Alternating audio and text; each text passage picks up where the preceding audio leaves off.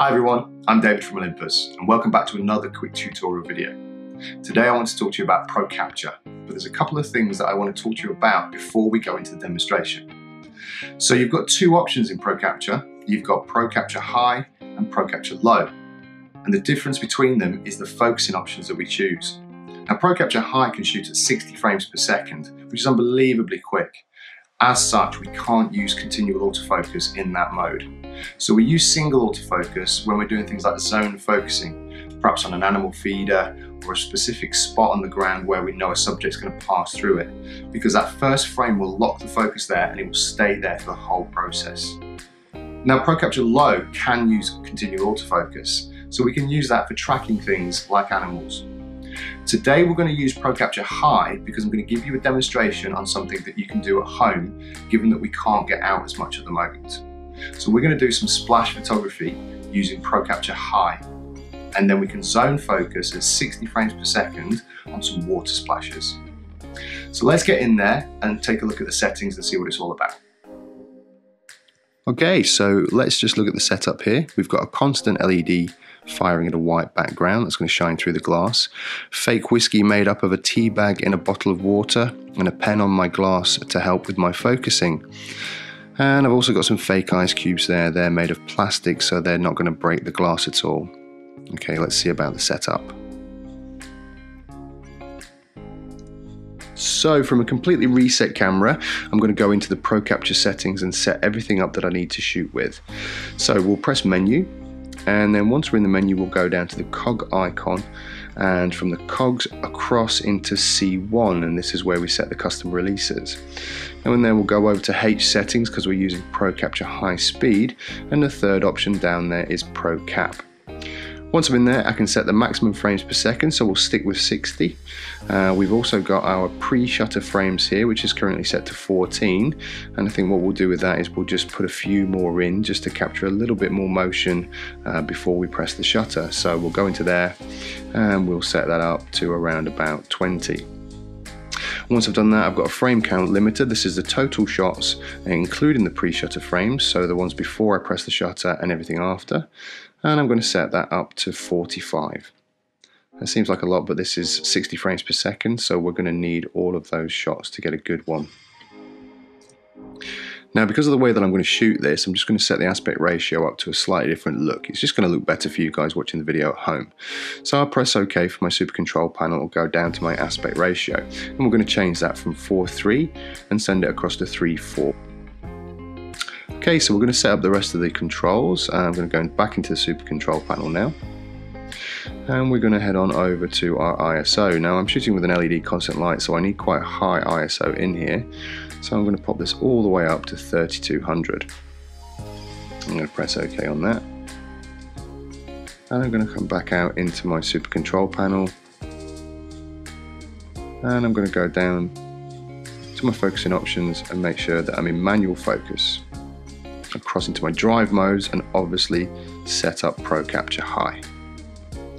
I'm now going to change the memory card settings. At the moment I'm shooting in large fine JPEG, so I'm going to go into my memory card settings and ask it to use dual independent, which will give me a choice of using RAW and JPEG in each different card. Once I've done that, I can go back into the super control panel. My memory card slot 1, we'll choose RAW there, and we'll have a large superfine JPEG in the second slot. So now let's set up the exposure settings. Now this is really bright at the moment, so I'm going to want to take this down a little bit. So the first things that we're going to look at is changing our shutter speed. We need a really nice fast shutter speed for water, so around 1600th of a second. And f4 on this lens is going to give us a nice depth of field for this particular size of subject. And then I've got my pen on top, which is going to help me manually focus somewhere in the middle of the glass. That's obviously where the splash is going to hit the most.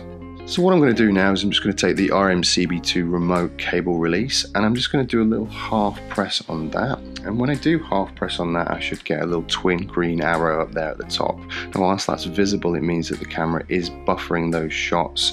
But if I release it, then those shots will disappear into the ether. They're not saved to the memory card or anywhere else, which is quite useful. Okay, so now I'm going to look at my focusing options, and I need a little bit of an assistant on that one. So I'm going to press the menu and go into my manual focus assist settings. Once that I'm in there, I can select both magnify on, and I can also select peaking on, so that when I manually focus, these two become active. So remember, this is just a little helping hand so that when I go into focus manually, magnify kicks in and my peaking kicks in as well, so I can see exactly the point of focus that I need. Okay, so a little half push and I'm buffering there, and it's only in the camera's internal memory. Now, a quick little tip when you're going to drop something into your water or your liquid is to dip it in first, hold it above and wait for a drip to come down into the glass, and that will tell you exactly where it's going to land when you do drop it. So here we go in 3, 2, 1. That's it, in they are, and that's my process finished. You can see the memory card icon is flashing there. That's telling me that it's buffering up. But even though it's buffering up, I can actually start to look at the images that have already been written, and that's one of the benefits of the EM1, Mark II, Mark III, and EM1X range. So here we go, whilst that's still buffering, I'm having a quick look back at these images, and I can skim through them. This is a nice 60 frames per second shot of that water splashing out of the glass. So we can go through those backwards and forwards and see the ice cubes literally retreating back, and that's the benefit of Pro Capture. It is like a little time machine.